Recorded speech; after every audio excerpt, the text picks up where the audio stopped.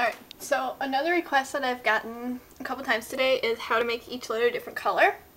So what you do is you open your text thing, you come over here and you get the paint bucket. This isn't the only way to do it, I'll show you a few different ways.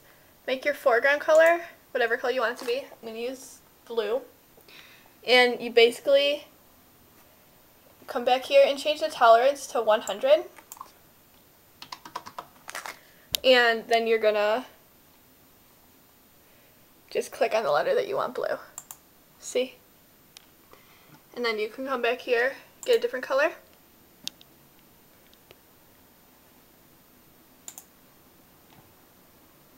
And then you just keep getting your colors until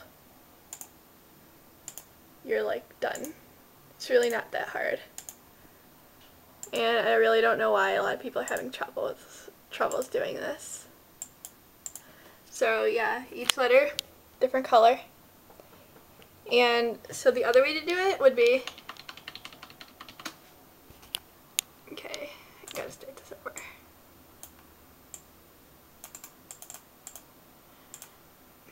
Alright, so the other way to do this would be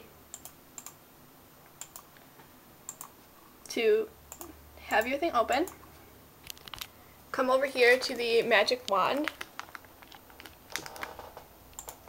make sure color is unchecked, but that tolerance is 100, and then you just click on that, and then you can stroke and fill it. You can just right click, and then that's the same way. It turns out the same thing.